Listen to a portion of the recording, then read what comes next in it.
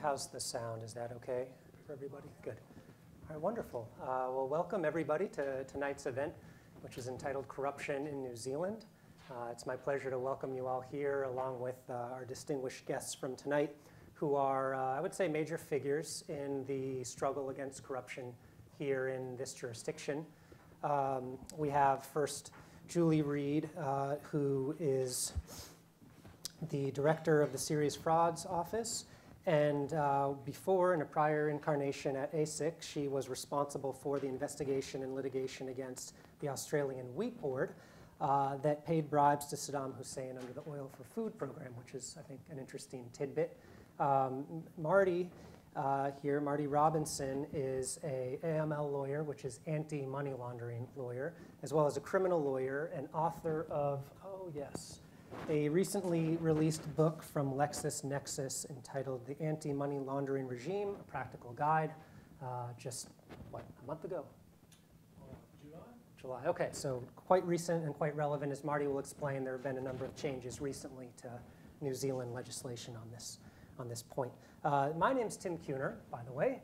I'm an associate professor here, specializing in law of democracy issues.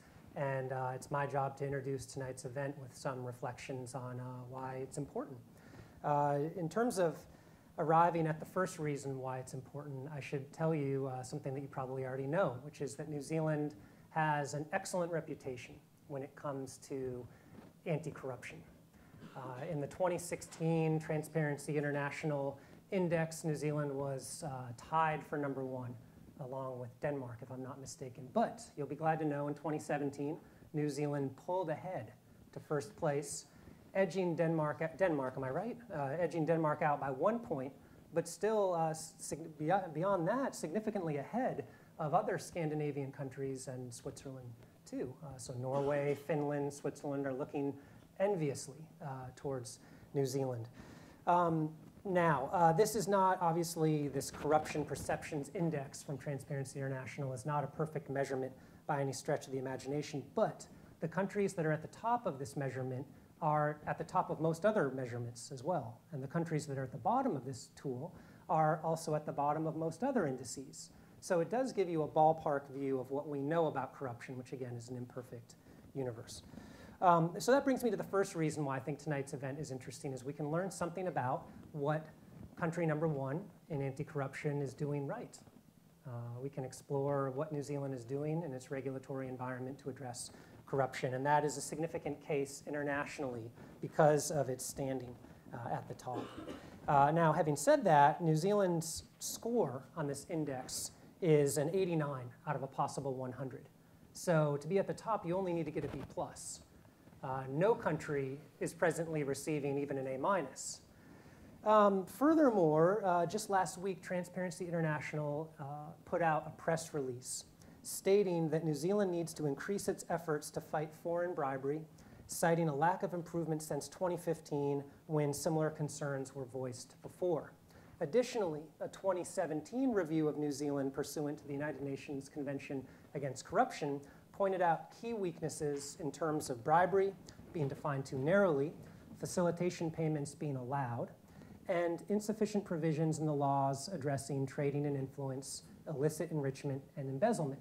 So concern coming from Vienna and the United Nations Office on Drugs and Crime and the countries that were reviewing New Zealand as part of the review mechanism there. So the second reason that I think tonight's event is important is that we might also be poised to learn something about what New Zealand could do better and to not be complacent in sort of resting on your laurels here in this country.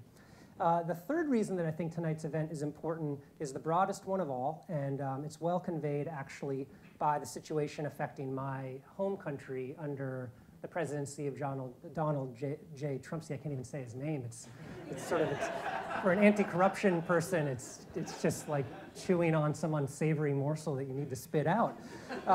So what I think Trump's case illustrates, among other things, is that a pretty well-established democracy, arguably an advanced democracy, can fail pretty easily without more robust controls for corruption. Now, unfortunately, the case of Trump, of an illiberal, authoritarian, populist on the far right isn't an isolated case. Actually, there's similar trajectories, as you probably know, in Poland, in India, in Italy, in Austria, Turkey, Hungary. So we're at a time in history when people's frustration, political scientists tend to be establishing that the election of far-right populists flows in part from reasonable frustration with economic and political systems, specifically corruption. Now, the irony there is that voters who are frustrated with corruption are tending to elect governments and candidates who bring only worse forms of corruption to bear on the very system that they've voiced frustration with. So in the case of Donald Trump, this promise to drain the swamp really seems like instead he's flooding it and starting to charge admission. So as you may have, let me just say a little bit about that. As you may have already heard, Trump owns many corporations operating around the globe. He's richer, even when you equalize the money in today's dollars, he's richer than all prior US presidents combined. Despite those things, he's failed to release his tax returns or divest himself from his companies. And of course, he's appointed family members to key posts. Now, shortly after spending $66 million of his own money to get elected, he proclaimed that the president can't have a conflict of interest and that the law is entirely on his side. He then went on to appoint an exclusive group of millionaires and billionaires to cabinet positions. Notably, these cabinet positions are responsible for policies in the areas of trade, environmental protection, commerce, agriculture, education, and energy, in which all of these cabinet positions, these individuals, have personal financial stakes. So they apparently, like the president, are incapable of having a conflict of interest.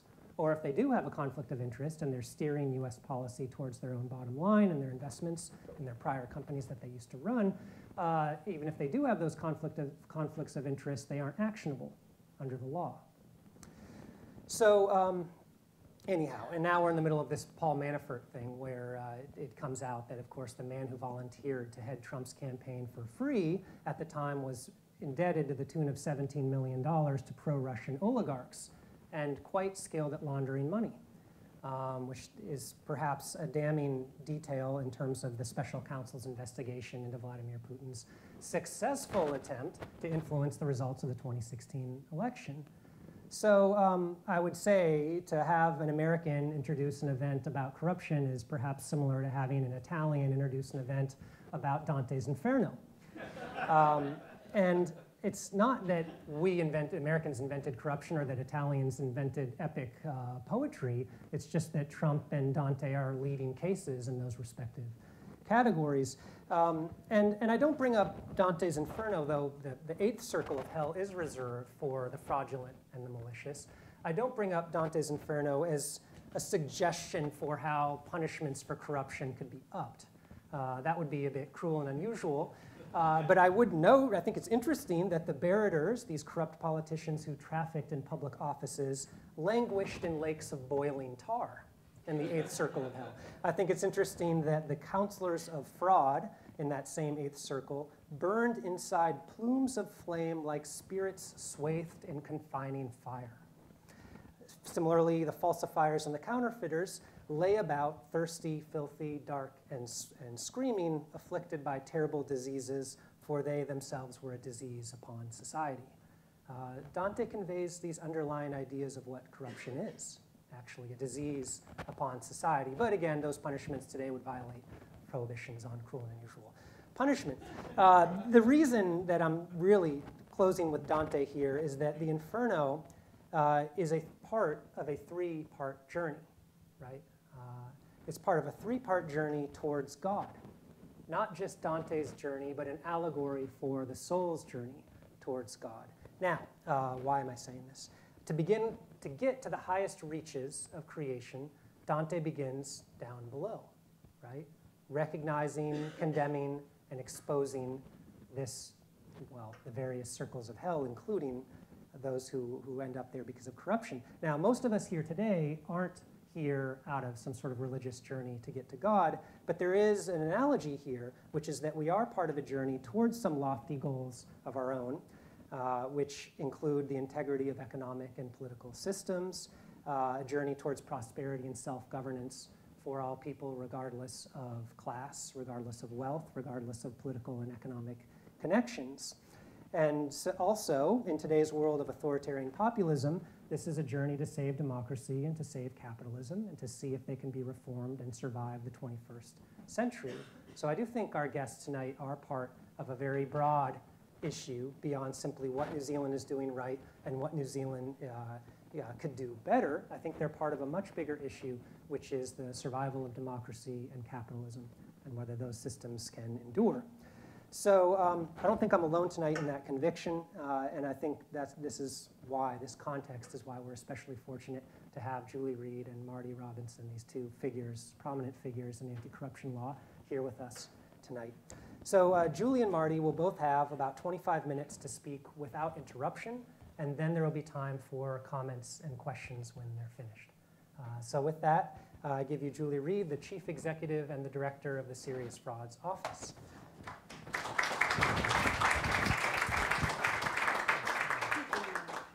Yes. Oops. Sorry, I got that.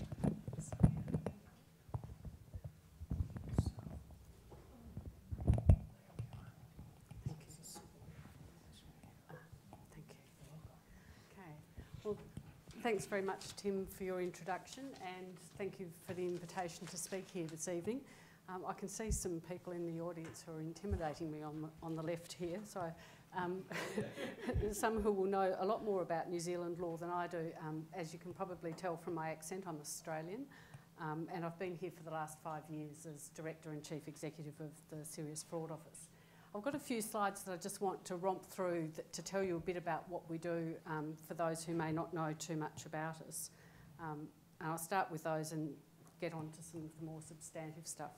So the scope and role of the SFO, we were formed under the Serious Fraud Office Act of 1990, and we were modelled on the UK Serious Fraud Office, which was established about 5 years before us, I think. We detect, investigate and prosecute serious or complex fraud. We do have both functions, which is quite unusual in the common law world. But in prosecuting, we have a panel of counsel, so external counsel who assist us with the prosecution. So we do have that independent prosecutorial perspective on things. We have some criteria for investigation, which I've listed there. They come from Section 8 of the SFO Act. We obviously have internally a much more nuanced set of criteria but they fall under these 4 headings of scale, public interest, complexity, and the nature and consequences.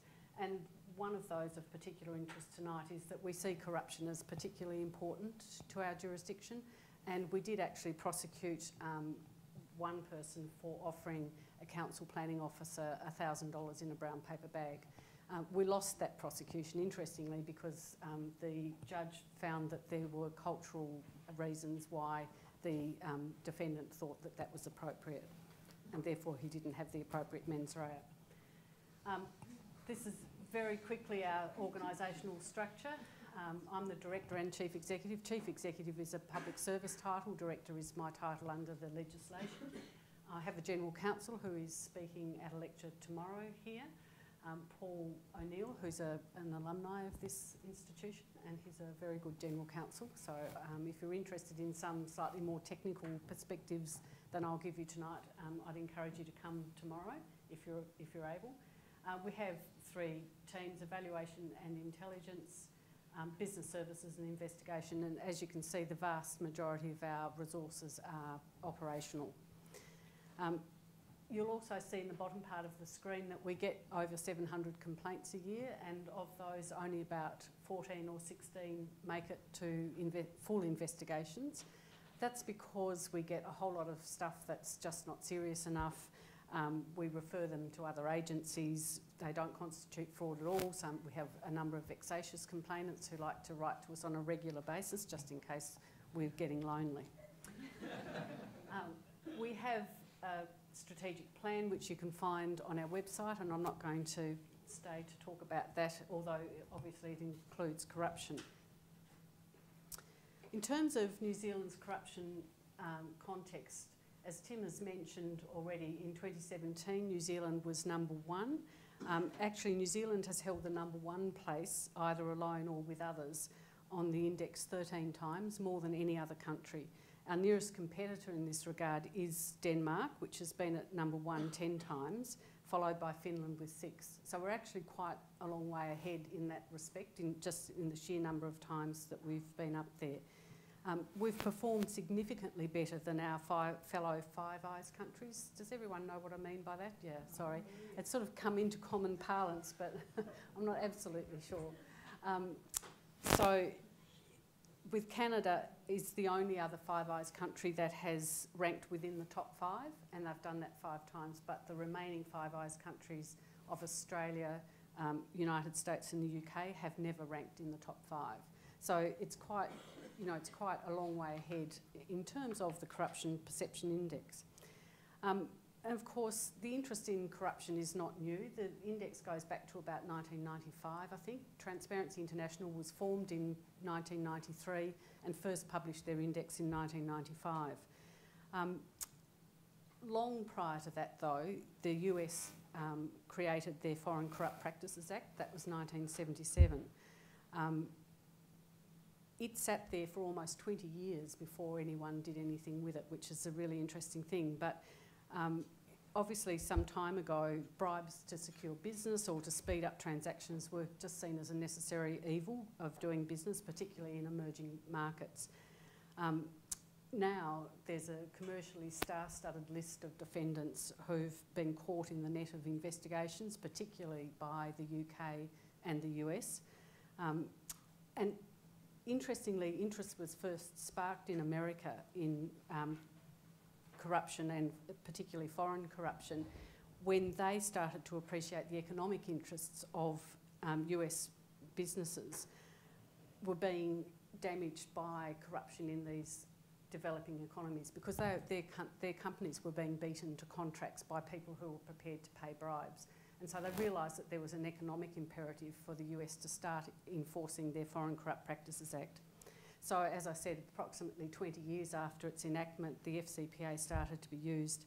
And at about the same time, the OECD Convention came into existence, the Foreign Bribery Convention for short, and the UNCAC Convention came into operation in 2000. One of the things that's obvious about the Perceptions Index, and as Tim has already mentioned, is that it's just perceptions. There's approximately 16 indices, so it's actually just an index of indices. So they don't do original research themselves. They can aggregate a whole lot of indices and come up with their index. There are about 16 separate indices that are used, but not every country is ranked by all of those indices. New Zealand is ranked in approximately 8, and the maximum that any country is ranked under is 10. Interestingly also, the indices that New Zealand is ranked in are the indices where the top countries are ranked. So if you're in that index, you've got a better chance of getting up to the top, is the basic story. So how has all this interest in corruption over the last 20 odd years affected New Zealand? We've traded on our reputation as a high integrity market for at least since the first TI index was released in 1995, when we were ranked 1. And even if we wanted to back away now from that, and I don't think we do, the anti-corruption movement has gained so much momentum and enormous political support that it would be impossible, especially unilaterally, to walk away from the TI index or indeed the 2 conventions. We've now ratified the 2 conventions, and that's why New Zealand has only just been assessed under UNCAC, because we only ratified that legislation recently. New Zealand has a policy of not ratifying conventions, although they're signed at the start. They don't ratify until we consider our law is compliant. So there's a whole lot of other countries who ratify immediately and then become compliant. And so while New Zealand was criticised for quite some time for not having ratified UNCAC, United Nations Convention Against Corruption, that was because we felt that we couldn't comply. So I don't think that that's actually inappropriate or a matter for criticism. But obviously, nonetheless, we've signed, we believe we comply, but the standards keep getting ratcheted up. So every time they have a round of reviews, they'll look at different things and come up with some different standards that everyone's looking for. There's no doubt that we are at risk of corruption. We are trading in different parts of the world than we used to, whereas we were focused on the Commonwealth countries, Australia and the UK in particular. We trade far more widely in China and other countries which are subject to much greater risk of corruption. And the pressure of these assessments and so on has also led to the decision to implement the second tranche of AML, which Marty is going to tell you about because I know nothing. And that will, I think, have a significant effect on local businesses, so I'll be interested to hear about that. So our corruption risks, we think one of the biggest risks to New Zealand is the complacency in addressing corruption. I've no doubt that we do experience less corruption here than in many countries of the world. However, despite some recent strengthening of our laws in relation to corruption, the reality is that we rely on willing compliance. So we have a cultural compliance with anti-corruption laws. But you know, those societal norms are going to be very much diluted by the enormous diversity in immigration that we're getting, and we're having many people come in, like the man who paid $1,000 in a paper bag to a planning officer, who don't understand that that's not acceptable here, and that will mean that those norms will be diluted, and we can't just rely on people to willingly comply. We really need to do something more to maintain our position. It's obvious that it's really hard to understand the scale and extent of corruption in New Zealand. It's something that's kept hidden. It's the same as fraud in that respect, and we can only truly know about the cases that have been uncovered. And one of the things that we know is that the cases uncovered represent a fraction of what exists, but there's really very little agreement about what exists, about how that fraction should be expressed. Do we see a third of the cases? Do we see a tenth? In the Five Eyes countries, it's generally accepted, for example, that about 5% of the government's budget is lost to fraud. And I'll talk a little bit about the overlap between fraud and corruption, but that's, you know, for New Zealand, that's maybe $2 billion a year of the budget. It's an extraordinary amount of money. And if we can do something to stem the tide, that would be fantastic, because it would mean that money would get to where it ought to go. We've got insufficient linkages and consistency of action across anti-corruption and integrity efforts, and as I said before, economic growth in high-risk industries and countries, international trading partners. So just very briefly, the difference between fraud and corruption. Not much is my answer to that. But at common law, and I'll talk a little bit about our specific legislation later, deceit is not required. So you don't need to deceive someone in order to defraud them. So in Scott and the Metropolitan Transport Trust, which is quite a seminal case in relation to fraud, the employees of cinema owners agreed with the defendants to temporarily abstract, without permission of the cinema owners, a whole range of films. So you can imagine in those days, this is 1974, films are in those big canisters, and the employees receive payment for doing that, and the people who received them without the knowledge or consent of the owners copied them for their own purposes. So that the owners didn't actually know that the films had been taken, but they had suffered loss because presumably people who may have been their customers saw the films that had been pirated in effect by the defendants. So the court did tend to be at pains to say that loss had been caused to the cinema owners. So we've got obtain a gain and cause a loss, but it's also potentially a case of economic imperilment, which have been very much at the heart of two cases that we've run recently. Emily Holdings, which I've forgotten the name, Ross and Wahipahana were defendants, and they've just been sentenced last week to 4 years each, and also a case, Gang Wang, who was also called Hung Kwang, and a number of defendants. All of those defendants obtained mortgage monies from banks by misrepresenting the nature of the risk that the banks were taking on in providing the mortgages. So nothing was lost by the banks in either of those cases, but there were very significant sums of economic imperilment. So, and deflecting a public officer from their duty is the fourth category of fraud which was recognised in Scott.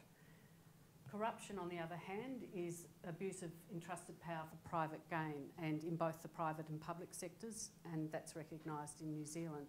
That's the Transparency International definition, and it's the one I prefer because I think it covers all situations. There are a lot more technical definitions used by the various development banks and so on, but I think this one's actually the most appropriate. There's an enormous overlap between those two things. So if you have, for example, Joanne Harrison, who was at the Ministry of Transport and managed to take approximately $700,000 as a Tier 2 public servant, she used her position to manipulate the records of the Ministry of Transport in order to benefit herself. That falls clearly within abuse of entrusted power for private gain, but we prosecuted her for fraud. Some of the fraud offences here can be quite difficult to fit things into, so we have both avenues, and I think that that's appropriate. So I've managed to shuffle my slides here. New Zealand's, I'll just go back, yeah. New Zealand's corruption experience. I mentioned Joanne Harrison at the bottom there. Auckland Transport was a division of the Auckland City Council who, within that, sorry, it wasn't Auckland Transport as a whole, a division of Auckland Transport received enormous benefits from a supplier. That included mobile phones, like iPhones for all of the staff. They were taken out to lunches, they were given overseas trips. They weren't paid cash, not extensively. The person at the head of that section did get paid as a contractor on a regular basis, but there weren't brown bags of cash. Again, we charged them with fraud, but they were using their positions to give this contractor money, contracts for Auckland Transport. Wallace Te Uhuru was also an employee of the Waitangi Trust, and he used his position to defraud the trust of, I can't remember, a significant sum of money. He's recently pleaded guilty. Procurement fraud, which is a bit of the Auckland Transport thing, misappropriation of assets, undisclosed conflicts of interest and inappropriate gifts and favours. So that the inappropriate gifts and favours is Auckland Transport. One lunch that they went to cost $15,000 and finished at 9 o'clock at night. It's a little bit hard to imagine how that was appropriate. So a lot of these things, in fact, most of these things we prosecute as fraud. We do prosecute corruption offences, but there's an enormous overlap. So our legislative responses, we've had the Organised Crime and Anti-Corruption Bill in 2015, which was in part the legislation introduced to allow us to ratify UNCAC. It narrowed the circumstances where facilitation payments were appropriate and increased the penalties for private sector corruption in the Secret Commissions Act, which were increased from 2 years to 7 years imprisonment maximums. So I have shuffled these a little bit. So the public corruption is in the Crimes Act, basically. So we have a raft of offences there that include judicial corruption, but the fundamental one of bribing a public officer. And in the Secret Commissions Act, we have the equivalent of private sector corruption. Some of the other responses that I've noted up there, the vicarious liability for foreign bribery, there I'm referring to corporations. So interestingly, we have a real divergence in corporate liability for bribery in this country. We sort of parachuted in a set of provisions relating to foreign bribery, so bribery of a foreign official, which included vicarious liability for companies. So a corporation can be convicted of foreign bribery if an employee acts within the scope of their responsibilities and pays a bribe. So it's not technically, it's not named as vicarious liability, but that's the effect of it. Whereas in domestic law, in order for a corporation to be responsible for a bribe, we still have the directing mind and will theory of corporate liability. So it's a real dichotomy between the two. And one of the things we think is that that should be addressed. The narrowing of the facilitation payments is something that's got us into quite a lot of hot water overseas. The OECD in particular don't like it. So what we did was to create an exception where an act committed for the sole or primary purpose of ensuring or expediting performance by a government official or of routine government action is still exempt. Very little is actually going to fit in with that. You can't pay millions of dollars to someone to do something within the time they're supposed to do it. It's unlikely, and if you do pay that, it's not going to be a facilitation payment. I understand that the OECD would like a very purist approach to this, but I'm not sure that our position is really inconsistent. Future consideration, a definition of corruption would be good. At the present time, our Act defines a bribe as money, valuable consideration, office or employment, or any, office of employment, I think, or any benefit. It's made an offence to pay the bribe by requiring that the bribe be corruptly given or offered, and there's no definition of corruptly. So I think it would make the legislation a lot clearer if we had a definition. Deferred prosecution agreements is something that we're also very interested in. The United States has had deferred prosecution agreements probably 25 years or more, and they also have non-prosecution agreements, and those agreements are reached between the prosecutor and the investigator in the UK's case to settle with a corporation in return for their cooperation, which enables the prosecution of individuals. So that's something that we would like to look at, but of course there's no incentive for a corporation to cooperate, I would think, if you have the directing mind and will basis of liability, because it's going to be very hard to incriminate the corporation anyway. But in the UK, that's despite them having the directing mind and will theory of liability, they've had quite a bit of success in getting cooperation under their deferred prosecution regime. And modernising the offence regime in the Crimes Act. My personal preference would be to modernise it so that it represented the 4 varieties of fraud. But at the moment we have a whole menu of different things which don't really effectively cover the field. So the SFO used section 220, which is something that I'm now going to forget.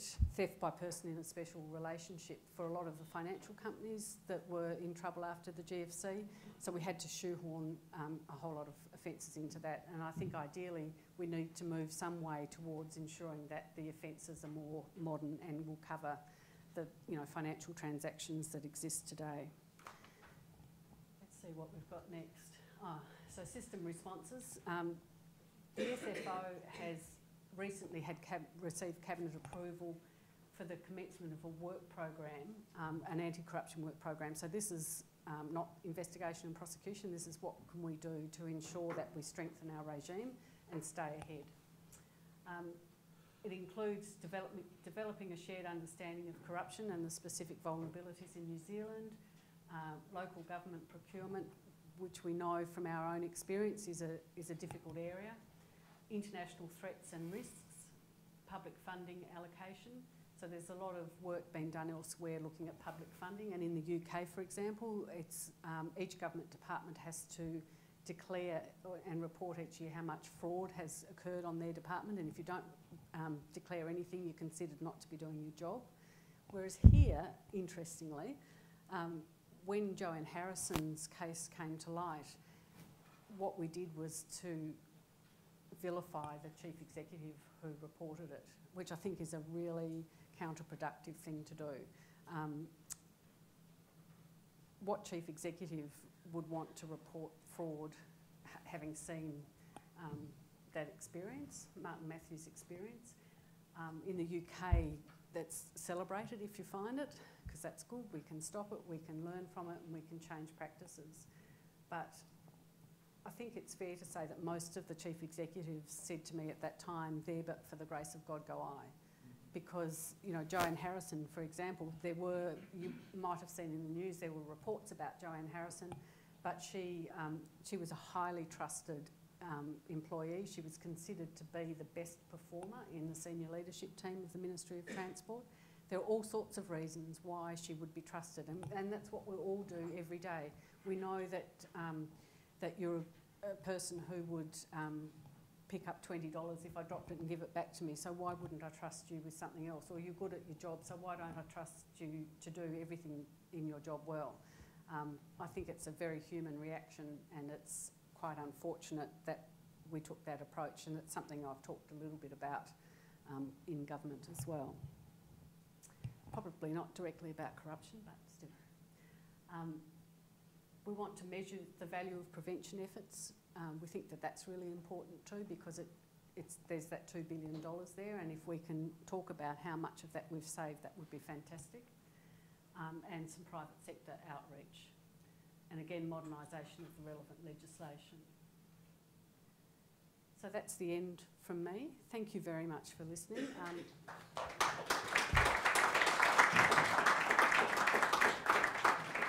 To the extent that I haven't talked about corruption, please feel free to ask questions later.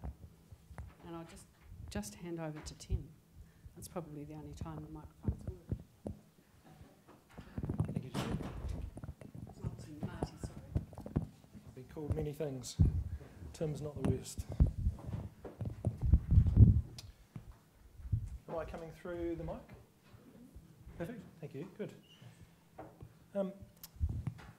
That's very interesting. I really like that public works program. I wasn't aware of most of that. My name's Marty. I come from SFO London for about 6 or 7 years doing the sort of work that Julie's done, but obviously at a lower level, investigating lawyer level. I've spent some time at the DIA, which is the main regulator in the anti-money laundering space, and so we may get to that.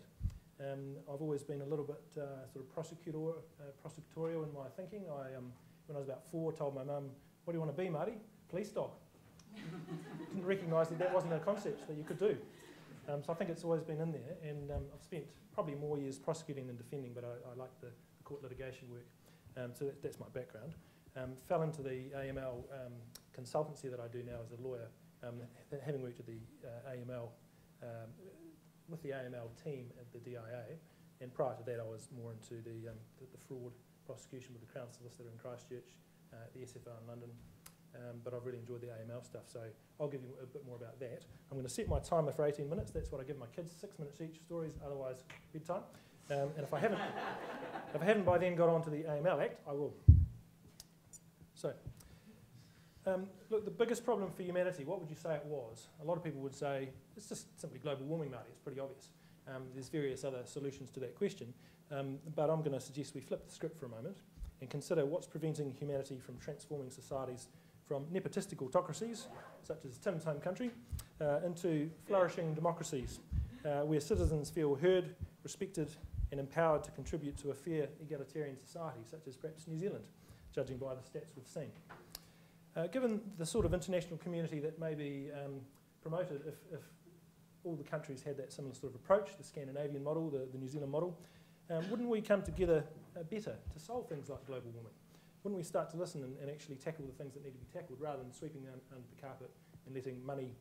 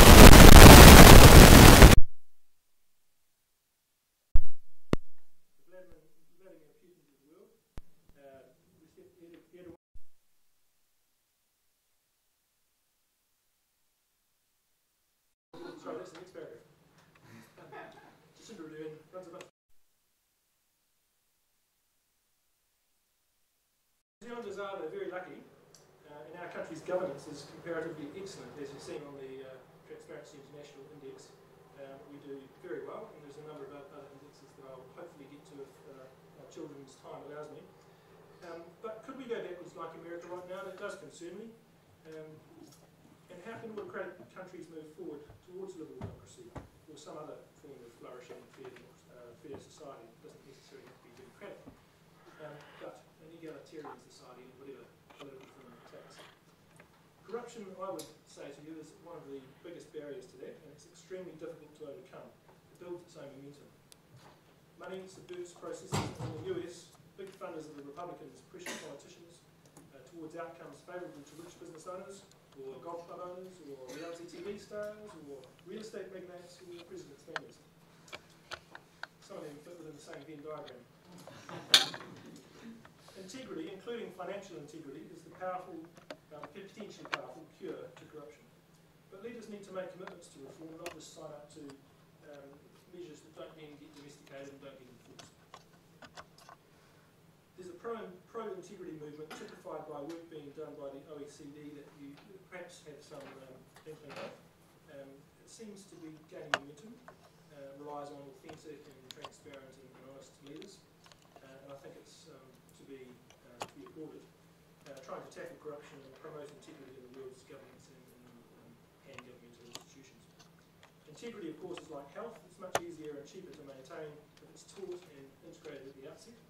And if it's included in the design of your laws, your policies, your institutions, then it's much more likely to take root and remain. Much harder, like health, to cure corruption later, and much more expensive. It seems an impossible task to transform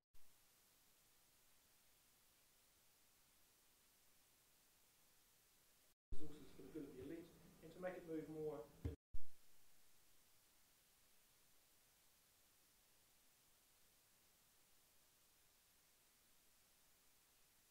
fairness, I say fairness, into the design of laws, institutions, policies at all levels, local and national government, and really everything else we do.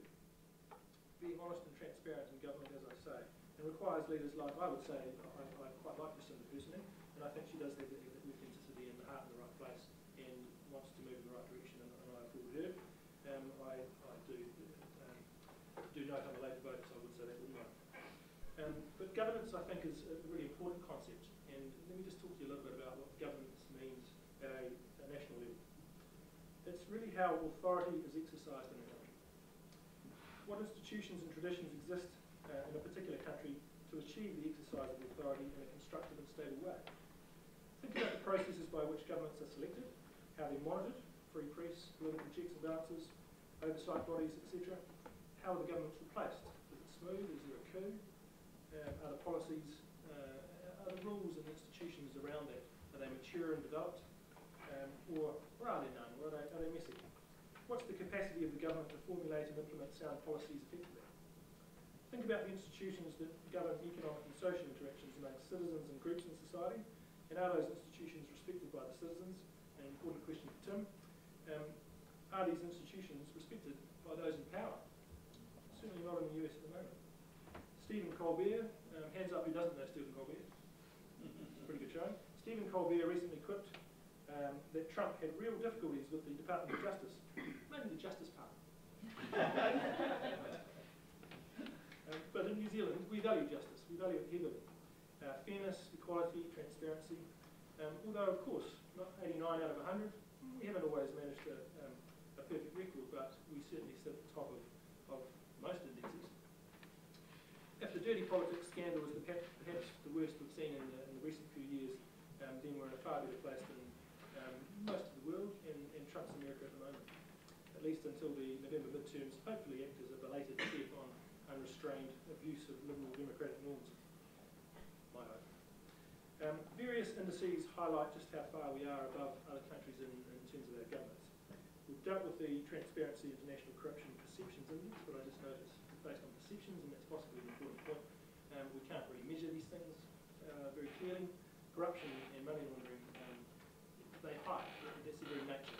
So economists can try and value all of the assets and liabilities in countries and around the world and try and balance those. They don't balance. There's a black hole, and they say, well, there's our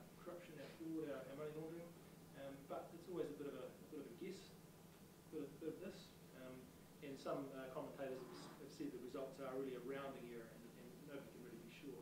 But New Zealand Police, the Financial Intelligence Unit, which deals with the money laundering risk, they receive all the suspicious activity reports.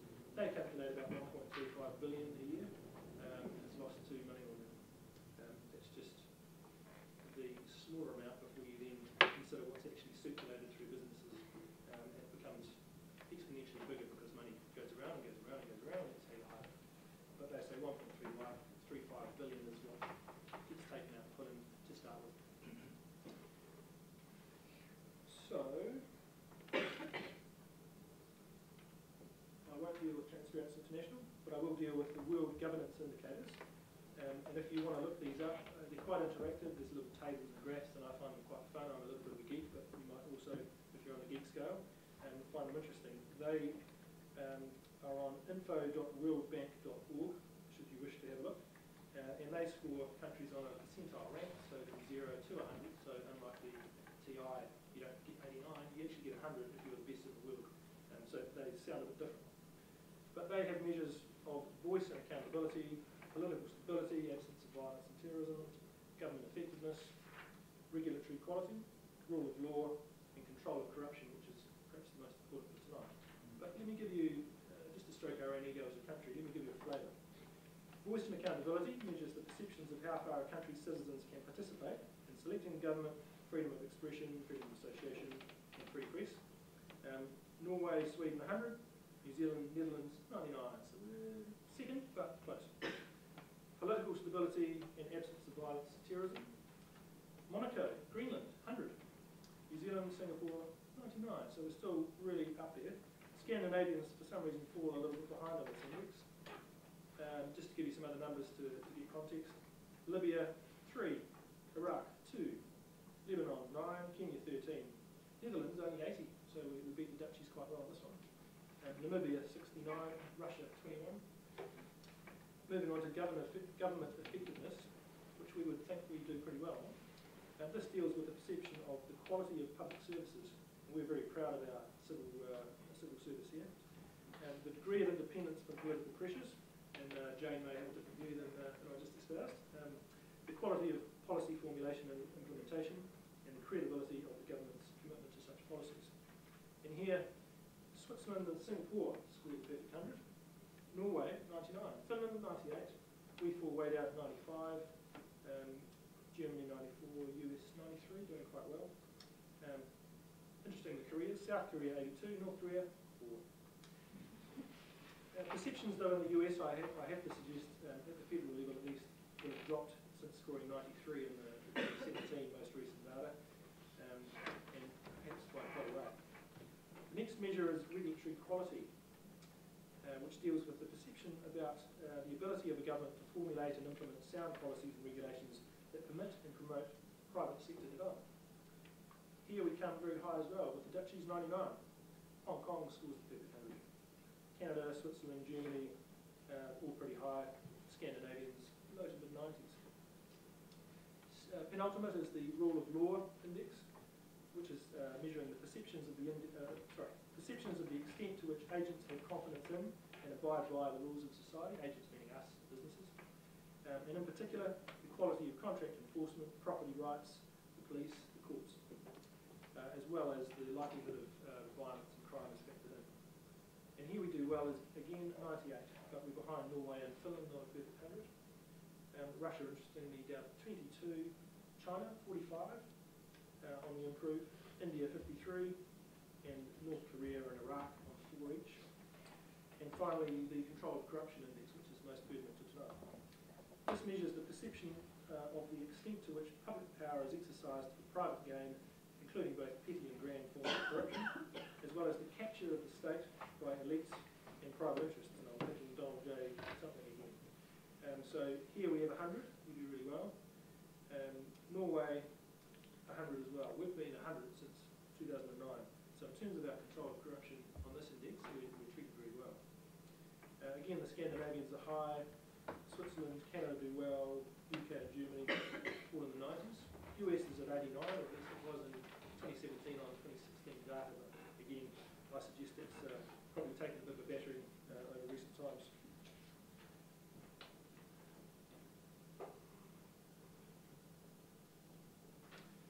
As fast as the world's international institutions try and solve the problems around corruption, it's the commonly received wisdom, at least, and I think it's probably bang on, that criminals will simply continue to invent new ways of subverting the systems put in place. And we certainly see that in money laundering. And the typologies or methods of money laundering constantly shift, and the police have to put out documentation. They do it quarterly, dealing with new typologies and new issues that have to be grappled with. And businesses under the new anti-money laundering regime have to constantly read that stuff. They have to have an anti-money laundering compliance officer who has to be alive to all the issues, update the risk assessment that measures the risks in the business, the risk of it being exploited by money launderers or terrorist financiers, and update the documents and the compliance program that governs how to do things in business to make sure they're taking into account all these changes that keep happening. Also, of course, you've got new technologies dropping into their laps with new abilities to solve more problems, but also circumvent regulation and circumvent law enforcement scrutiny. New technologies like cryptocurrencies and especially privacy coins are in particular constantly blamed, and perhaps rightly, perhaps unfairly, for making money laundering much easier to get away with, and hence corruption. And privacy coins, as you probably all know, they're much more resistant to being traced to the owner's identity than is the case with most cryptocurrencies such as Bitcoin or Ethereum, which are sort of effectively chipped into stone in the blockchain or other distributed ledger technology, and law enforcement quite likes that because often once they can prove who owns the particular bit of currency or tokens, they can trace back the time and they can watch as things happen going forward. Whereas with the privacy coins and technology called mixers, you may be aware of these, it's like a tumbling around mixer thing that puts money in from certain people, spits it out, and you've lost the ability to put the earmarking on it. And the privacy coins, you can't at the moment trace those. I'm not au fait with the computer technology, but I understand they're getting a lot of criticism for the reason that law enforcement won't be able to deal with them in the same way.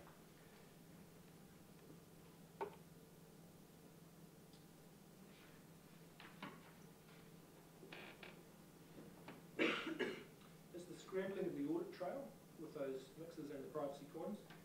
That's a very unexpected new bit of technology for enabling payment in tokens of value. And if you asked money launderers 15 years ago, or even some of them 5 years ago, they would have had no idea that such strange new inventions were going to exist to help them with their trade. And in the dark net, as you'll be aware, a lot of this stuff happens, and these new technologies provide pretty rich opportunities for criminals to come together, learn, join forces, access each other's illicit products and services, whether that be drug sales, illicit child sex abuse material, of which I was a prosecutor for 2.5 years at the DIA, and that's a pretty grisly enterprise. There's extortion services, hacking, phishing, I understand even paid assassination services if you want them, whatever you need. And for telling anybody this, Julie, I don't expect to be prosecuted for aiding and abetting their future crimes, but one never knows. I'm sure you're all aware of these sorts of things. The criminals' activities in the darknet yield the proceeds of numerous of these crime types, and these all need to be these proceeds need to be laundered so they can be used safely by their owners. Happily, both fraud enabling services and money laundering services are available in the dark web to help you. The technologies often associated with using the dark web, including these anonymity enabling devices, are the bane of law enforcement. So what's money laundering and what is New Zealand doing about it? Oh, good.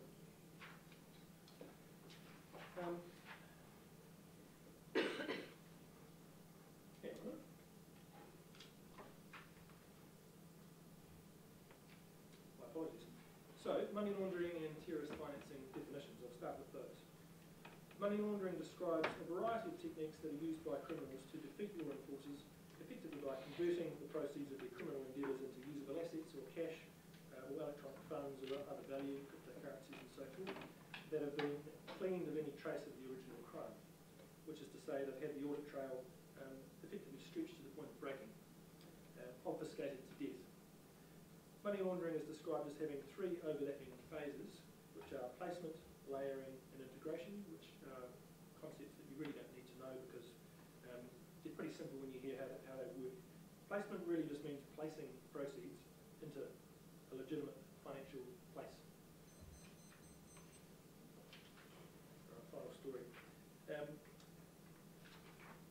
example, taking cash from illegal drug sales and co-mingling it with legitimate business takings. Just the first port of call, getting it into the legitimate financial system. Another example might be receiving fraudulent tax refunds and splitting it up into several bank accounts when you get it back from the revenue.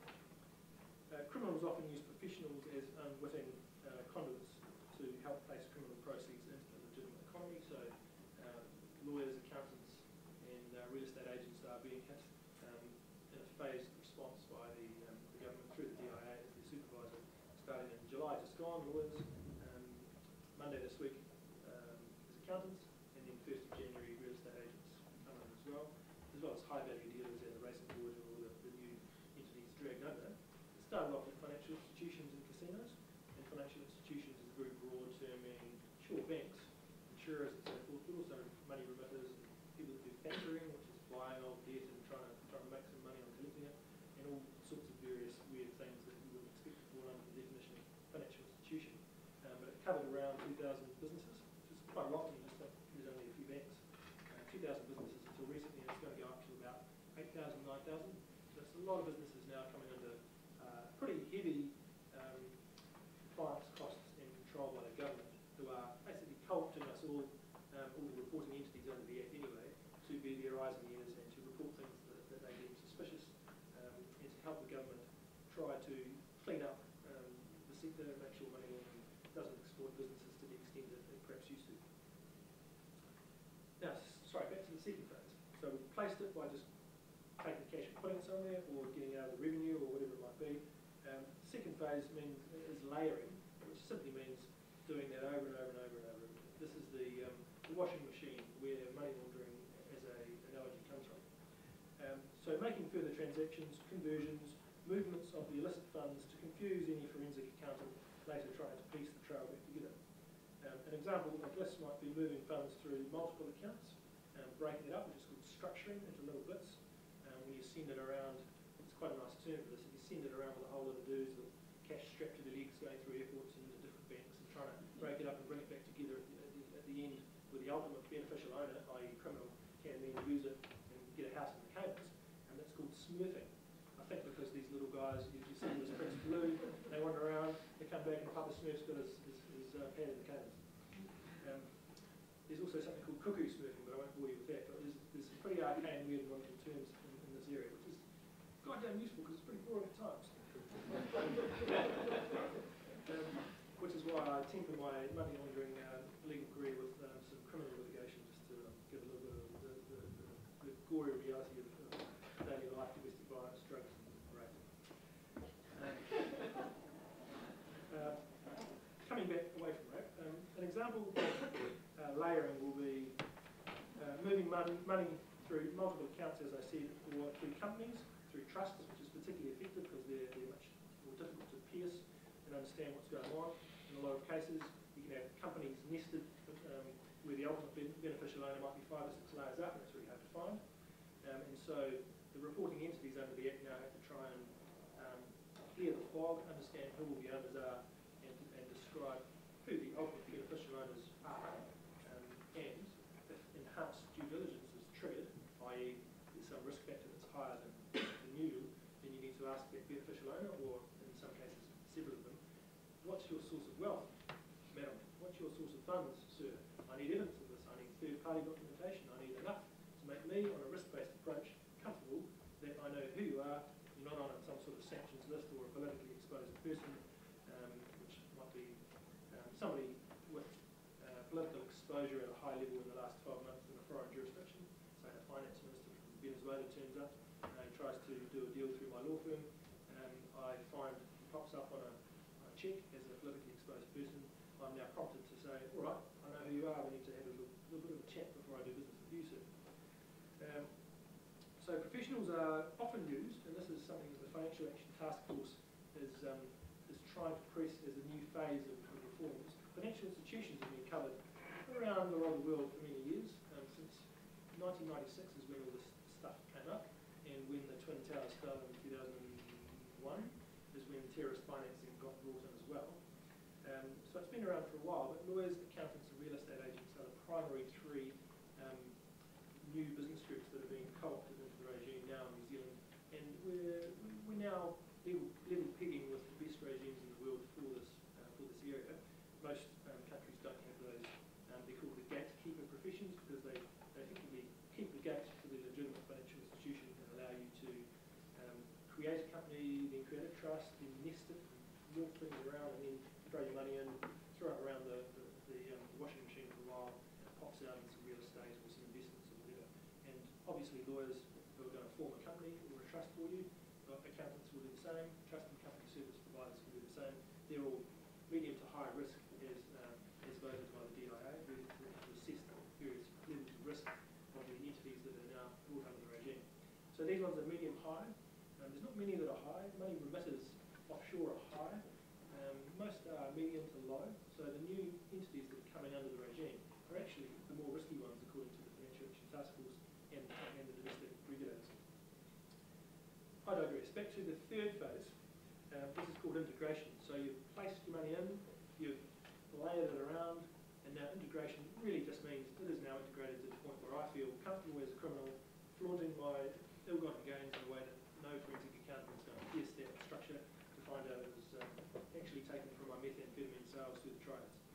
That's effectively what we're trying to do, get to the place where you've integrated it and you can now use it.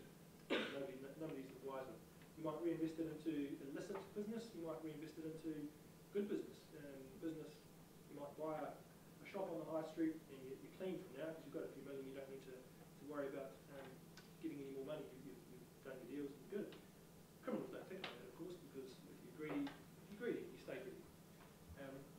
But a lot of it does get used for legitimate businesses because that's a way of, say you come into New Zealand, you buy some nice real estate in a stable democratic environment where nobody from the state is going to try and divest you of those assets because in some countries that will happen.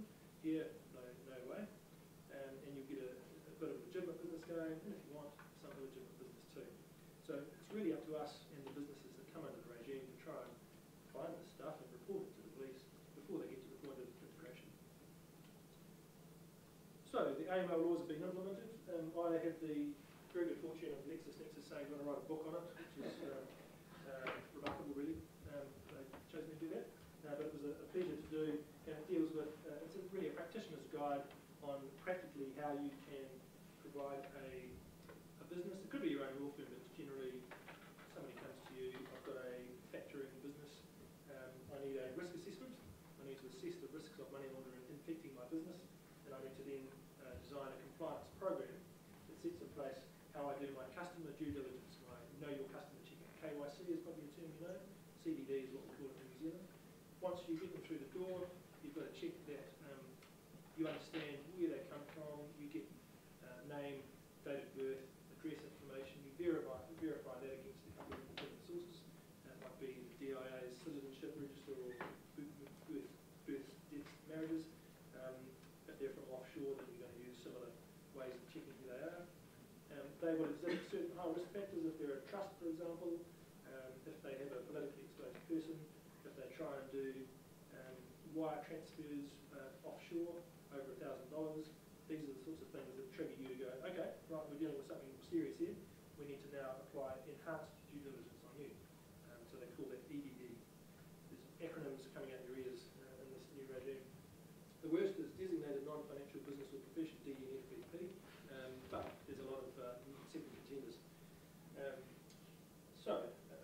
guess it's like with a lot of new regimes. But the New Zealand domestic situation is all designed from a centralised best practice that the Financial Action Task Force, a pan-government body introduced by the G7 in '96, they introduced best practice and they have a name and shame routine whereby you get blacklisted if you're not following what needs to happen. And to the extent New Zealand's been on a watch list, not a blacklist, we've had to up our game. So just to highlight for you how that's occurred. In fact, let me see if I can even give you dates. Yes, 2003, FATF assessed New Zealand's anti-money laundering systems to the extent we had them at that time and found significant gaps across pretty pivotal areas in how we regulate this stuff. Conducting customer due diligence, not good. Record keeping, not good. Implementing compliance programs, not good. I mean, these are almost non-existent, frankly. And the government's quality of supervision over the financial sector, not good. These are heavy-hitting, need-to-do things. So New Zealand was placed in a regular follow-up process to monitor our efforts, which is the naming and shaming thing. The FATF are excellent at this, and they've got most of the world's countries, towards 200 territories or countries, are now at least in some way complying or implementing domestic legislation. There's only 11 on the AML deficient list. These are the North Koreans and the Iranians and Iraqis. Venezuela, I think, is there. Sri Lanka, strangely, Sri Lanka actually rates pretty high, other than being on this 11 persona non grata list. But if there's only 11 in the world that really are struggling to do this stuff, it shows you how well the FATF have done to get everyone corralled and to say, look, you don't play ball here. Foreign investment's going to dry up, your reputation's going to dry up, people won't trust you as a country to have the integrity of your financial workings, so it's really worked very well. And there's been an unusually aggressive approach in the way that these things are done internationally, but very effective. So we upped our game, and a further FATF, they call these things mutual evaluations. People come from different regimes who work in the area of anti-money laundering in their own country. Experts from, say, the DIA equivalent will come over and they'll look into what the country's doing and give it a rating and find problems. So there was a mutual evaluation in 2009. There'll be another one in 2020, by the way, so we're starting to look pretty good for that. 2009, the FATF found, even after the improvements, New Zealand still failed to comply in a meaningful way, or at all, with 24 out of 49 recommendations. So we're about half, even after we've tried to get this stuff sorted. We were rated as compliant with 8 out of 49 recommendations, largely compliant with another 17, which means for the other 24 we were either non-compliant or partially compliant, which means pretty bad. So, in 2009 the government responded to the FATF criticisms in the form of the Anti-Money Laundering and Countering Financing of Terrorism Bill, which was a title we considered, but was rejected. It's kind of a mouthful.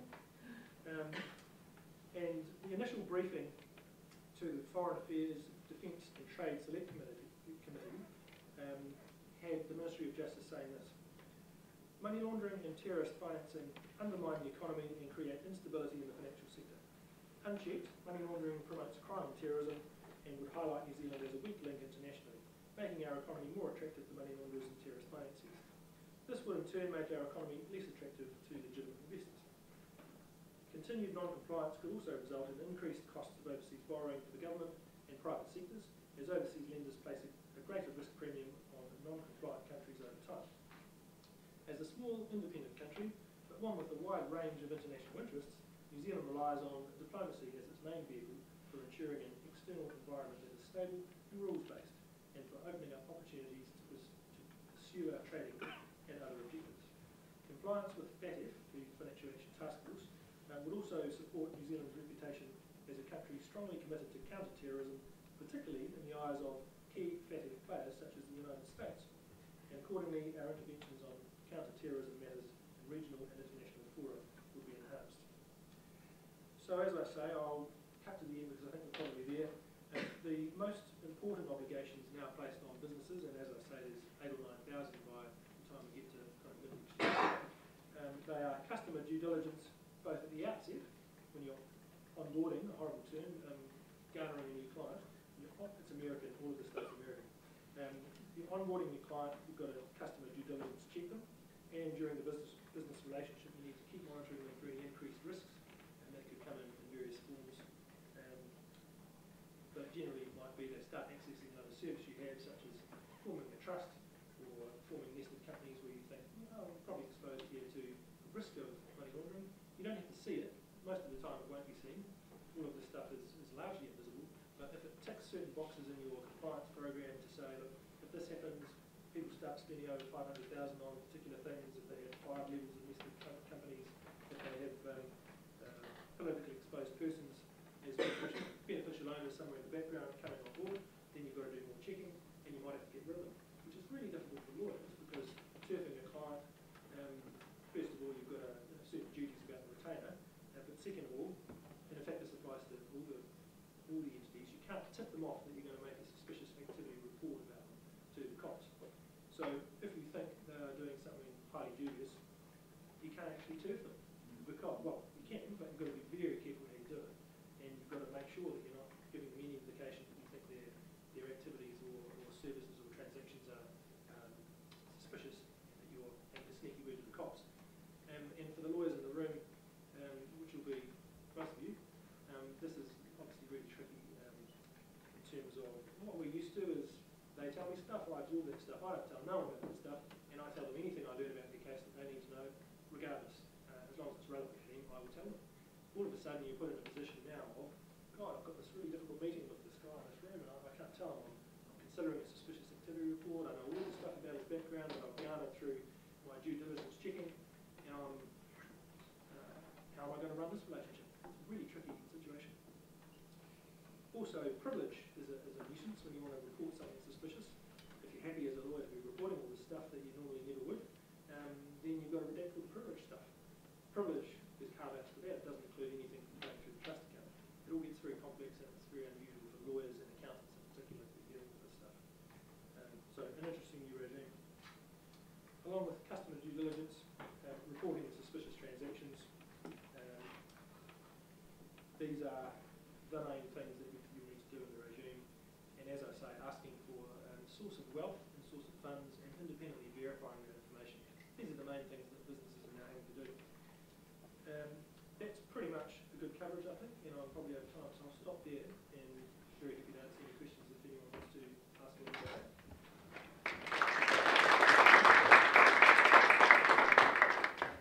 Thanks so much for reading, Marty Robinson. If anyone now is running over their own personal schedules, please take this opportunity to pause so you can head out. Otherwise, stick around for comments and questions.